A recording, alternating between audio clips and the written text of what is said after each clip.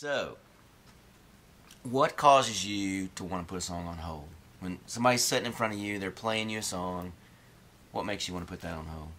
When I hear a song and I know without a doubt that it could be a number one, and you know those. You hear those songs and you go, this is a hit song.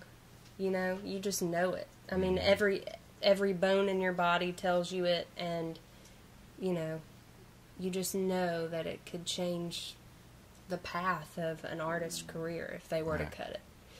That's the first gut thing. And then secondly, I really do pay attention to the lyric, and I really do try to, I want to know if, when the song is over, if the lyric impacted me. Whether it's, you know, doesn't impact to me doesn't always have to be a heavy lyric that makes me, you know, reminiscent or nostalgic. It could impact me in a way that makes me want to dance, or it could impact me in a way that makes me want to forget about my crappy day and just re-listen to it, you know.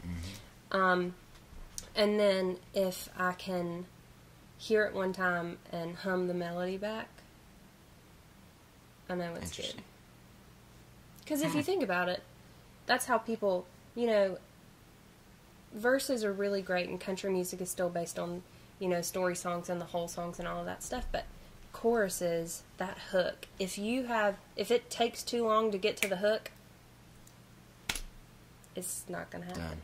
Yeah, unless it's like A House That Built Me, you know, unless it's just an incredible song, and then you'll sit and listen to that song for 45 minutes before it gets to the hook, and you'll still bawl your eyes out. Yeah. You know.